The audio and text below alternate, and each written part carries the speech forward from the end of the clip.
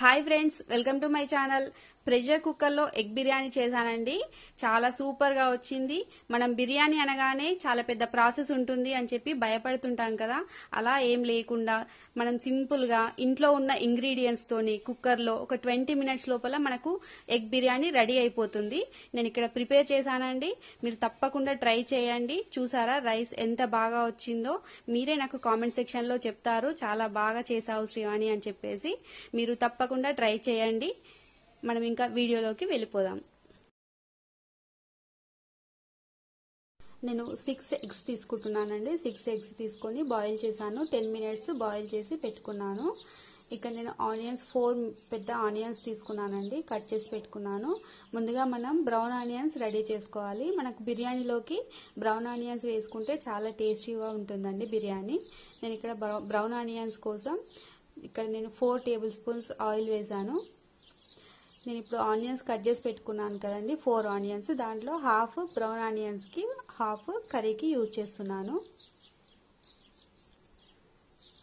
నేను ఇక్కడ 1 kilo rice తీసుకుంటున్నానండి. 3 పావు కిలోలు రైస్ తీసుకుంటున్నాను. దానికి తగ్గట్టుగా అన్ని తీసుకుంటున్నాను. ఇవి 4 ఆనియన్స్ ఉన్నాయి, పెద్ద ఆనియన్స్. దీంట్లో హాఫ్ మాత్రమే ఇప్పుడు నేను బ్రౌన్ ఆనియన్స్కి వాడుతున్నాను. ఇవి పొడుగుగా కట్ చేసుకోవాలండి మనం బ్రౌన్ ఆనియన్స్ రెడీ చేసుకోవాలనుకుంటే. ఇవి మిగతావి మనం కర్రీ కోసం అలాగే పెట్టుకుంటున్నాను. మనం ఆయిల్ వేడెక్కిన తర్వాత ఆయిల్ లోపల ఆనియన్స్ వేసి బ్రౌన్ కలర్ వచ్చే వరకు ఉంచాలండి వీటిని. మనకు బిర్యానీలోకి బ్రౌన్ ఆనియన్స్ చాలా బాగుంటాయండి. ఫస్ట్ టైం నా ఛానల్ ఎవరైనా చూస్తున్నట్టయితే కింద రెడ్ కలర్లో సబ్స్క్రైబ్ బటన్ ఉంటుంది, సబ్స్క్రైబ్ మై ఛానల్ ఫ్రెండ్స్. అలాగే పక్కన గంట సింబల్ ఉంటుంది కదా, అది ప్రెస్ చేస్తే నేను ఎప్పుడు వీడియో చేసినా మీకు నోటిఫికేషన్ వస్తుంది. ఇక్కడ చూసారా బ్రౌన్ కలర్లోకి వచ్చేసాయి ఆనియన్స్. ఈ కుక్కర్ నాది 5 లీటర్స్ కుక్కర్ అండి. 5 లీటర్స్ కుక్కర్లో ఈజీగా అయిపోతుంది 1 కిలో రైస్. నేను రైస్ని కడిగి పెట్టుకున్నానండి. మనం స్టార్ట్ చేస్తున్నప్పుడే రైస్ని కడిగి పెట్టేసుకున్నాం అనుకోండి, ఒక హాఫ్ అన్ అవర్ అలా నానుతాయి బాస్మతి రైస్. ఇక్కడ చూసారా రెడీ అయిపోయాయి బ్రౌన్ ఆనియన్స్. ఇప్పుడు ఇందులోనే నేను జీడిపప్పు తీసుకుంటున్నానండి, వేయించి పెట్టుకోవాలి. ఇది ఆప్షనల్, మీ ఇష్టం, ఇంకా వేసుకోవచ్చు వేసుకోకపోవచ్చు. కొంచెం రిచ్ ఫ్లేవర్ ఉంటుంది వేసుకుంటే. కొంచెం బ్రౌన్ కలర్ వచ్చే వరకు వేయించి తీసుకోవాలి. తీసేసుకుంటున్నానండి ఇక్కడ.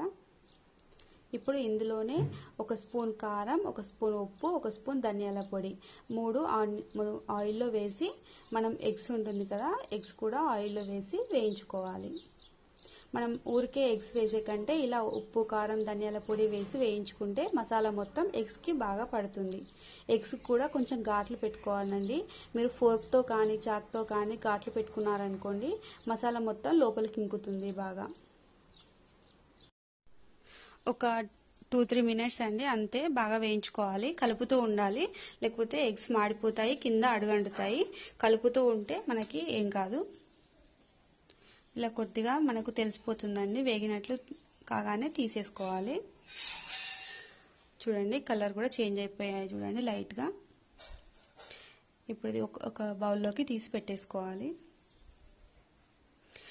ఇప్పుడు ఆయిల్ ఉంది కదా, ఇందులోకే మనం నేను 1 టేబుల్ స్పూన్ ఆయిల్ యాడ్ చేస్తున్నాను. మీకు సరిపోతుంది అనిపిస్తే సరిపోతుంది, లేదనుకుంటే యాడ్ చేసుకోండి.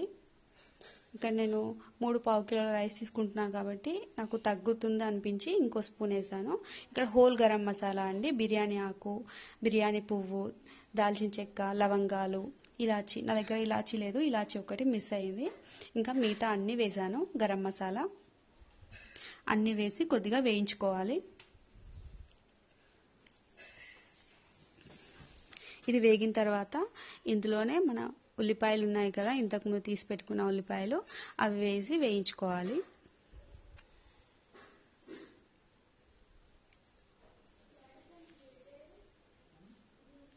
ఇప్పుడు మనం సాల్ట్ చూసుకోవాలండి. మనం స్టార్టింగ్ ఎగ్స్ అప్పుడు 1 స్పూన్ వేసాం కదా, నేను ఇంకొక 2 స్పూన్స్ వేస్తున్నాను, నాకు సరిపోయింది. కలుపుకోవాలండి. ఇందులో నేను 2 స్పూన్స్ సాల్ట్ వేస్తే మనకు ఆనియన్స్ తొందరగా మగ్గిపోతాయి. సో నేను ఇక్కడ మనం వేసుకుందాము 2 స్పూన్స్ సాల్ట్ వేస్తున్నాను.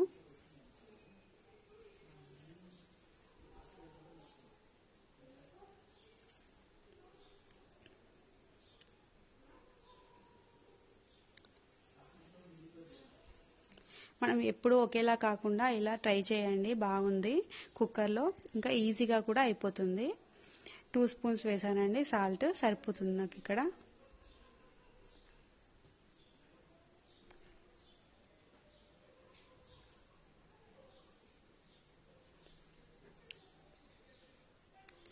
చూసారా, నేను ఇందులో పచ్చిమిర్చి కూడా వేసానండి. ఒక 3-4 పచ్చిమిరపకాయలు సన్నగా పొడుగుగా కట్ చేసి వేసుకోండి. బిర్యానీ కదా, ఇలాగా వేసుకోవాలి. ఇంకా అల్లం వెల్లుల్లి పేస్ట్ ఫ్రెష్ వేస్తే బాగుంటుందని చెప్పేసి నేను అల్లం వెల్లుల్లి అలా దంచి వేస్తున్నాను. మీ దగ్గర అల్లం వెల్లుల్లి పేస్ట్ ఉంటే మీరు అలానే వేసుకోవచ్చు. బాగా మగ్గిన తర్వాత అల్లం వెల్లుల్లి పేస్ట్ వేసి కలుపుకోవాలి. ఇక్కడ మీరు ఈ ప్లేస్లో టమాటా కూడా వేసుకోవచ్చండి. ఇప్పుడు ఇలా మగ్గిన తర్వాత నేను టమాటా వేయలేదు, మీరు కావాలనుకుంటే ఒక 3 టమాటాలు కట్ చేసి ఇక్కడ వేసి మగ్గించుకొని అల్లం వెల్లుల్లి పేస్ట్ వేసి కలుపుకోవాలి.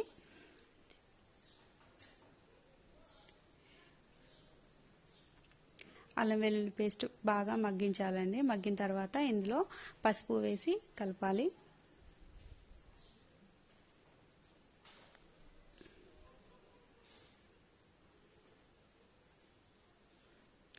ఇందులో ఇప్పుడు మనం అన్ని మసాలాలు వేసుకోవాలండి. బిర్యానీ ఇప్పుడు మనం బిర్యానీ లాగా చేస్తున్నాం కాబట్టి మీ దగ్గర బిర్యానీ మసాలా ఉంటే అది వేసుకోండి, లేకపోతే మన మామూలు గరం మసాలా ఉంటుంది కదా చేసి పెట్టుకుంది, ఆ గరం మసాలా వేసుకొని ధనియాల పొడి వేసుకోండి, సరిపోతుంది. నా దగ్గర బిర్యానీ మసాలా ఉంది, అందుకే బిర్యానీ మసాలా వేస్తున్నాను. ఇక్కడ 2 స్పూన్స్ కారం, మనం స్టార్టింగ్లో ఎగ్స్కి 1 స్పూన్ వేసాం కదా, ఇప్పుడు 2 స్పూన్స్ కారం వేస్తున్నాను.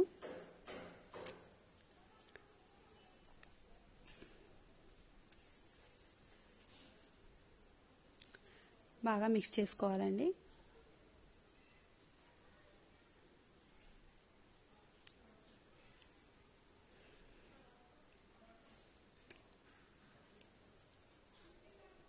ఇప్పుడు ఇందులో ఇది బిర్యానీ మసాలా అండి, బిర్యానీ మసాలా వేస్తున్నాను, ధనియాల పొడి వేస్తున్నాను. మీరు ఈ ప్లేస్లో బిర్యానీ మసాలా లేకపోతే గరం మసాలా వేసుకోవచ్చు. ఈ మసాలా మొత్తం ఆనియన్ మిశ్రమానికి బాగా పట్టేలాగా కలుపుకోవాలి.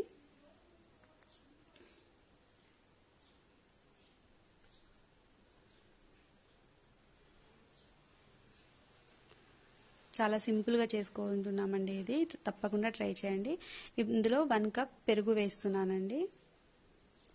మన ఫ్రెష్ పెరుగు, ఇంట్లో పెట్టుకుంది ఫ్రెష్ పెరుగు వేసేసుకోవాలి. పెరుగు ఎలా ఉన్నా పుల్లగా ఉన్నా బాగానే ఉంటుందండి. ఇక ఇప్పుడు పుల్లగా ఉంటే ఇంకా బాగుంటుంది బిర్యానీకి. బాగా మిక్స్ చేసుకోవాలి.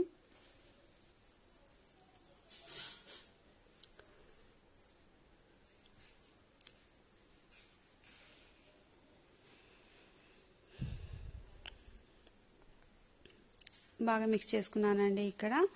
ఇప్పుడు ఇందులో మనం సరిపడా వాటర్ వేసుకోవాలి. ఇక్కడ నేను ఈ గ్లాస్తోని 3 గ్లాసెస్ రైస్ తీసుకున్నాను కాబట్టి 3 గ్లాసెస్ వాటర్ తీసుకుంటున్నాను. మనకు రైస్ ఎక్కువగా నానినాయి అనుకోండి, అప్పుడు 3 సరిపోతుంది, 1:1 సరిపోతుంది. లేదు మనం ఎక్కువ నానలేదు అనుకుంటే 1కి 1.5 వేసుకోండి, అప్పుడు కరెక్ట్గా అవుతుంది.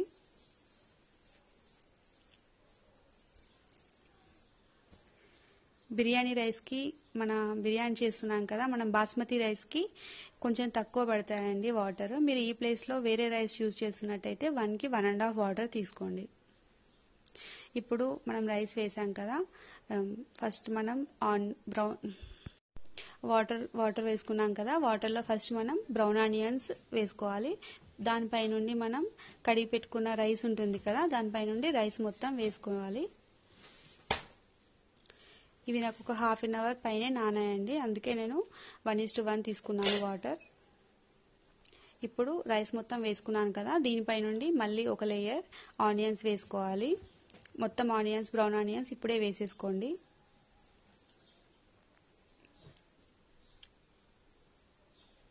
మొత్తం ఆనియన్స్ వేసేసుకుంటున్నాను కదా. ఇప్పుడు వీటిపైన మనం బాయిల్ చేసి ఫ్రై చేసి పెట్టుకున్న ఎగ్స్ ఉన్నాయి కదా, వీటిపైన పెట్టేసుకోవాలి. మీ దగ్గర పుదీనా కొత్తిమీర ఉన్నా కూడా ఈ టైంలో పైన వేసుకుంటే బాగుంటుందండి. నా దగ్గర లేదు, సో నేను వేయలేదు. ఇప్పుడు మనం ఎగ్స్ అన్ని వేసేసుకొని మన ఫ్రై చేసి పెట్టుకున్న కాజు ఉంది కదా, పెట్టేసుకోవాలండి ఇక్కడే.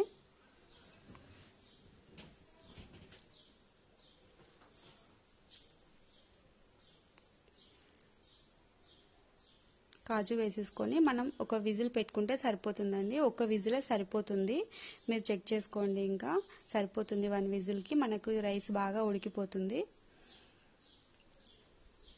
విజిల్ వచ్చిన తర్వాత మళ్ళీ మీరు విజిల్ తీసేయకండి, మొత్తం విజిల్ పోయే వరకు అలాగే ఉంచాలి. విజిల్ మొత్తం పోయిన తర్వాత అప్పుడు ఓపెన్ చేసి చూడండి, మనకు రెడీ అయిపోతుంది ఎగ్ బిర్యానీ.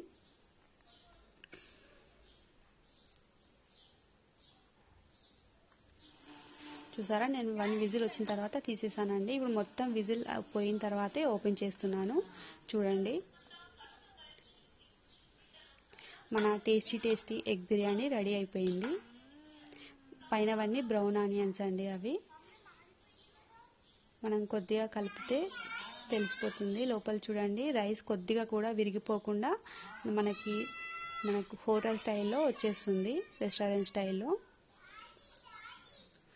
ఒకసారి మొత్తం కలిపేసుకోవాలండి పైకి కిందకి.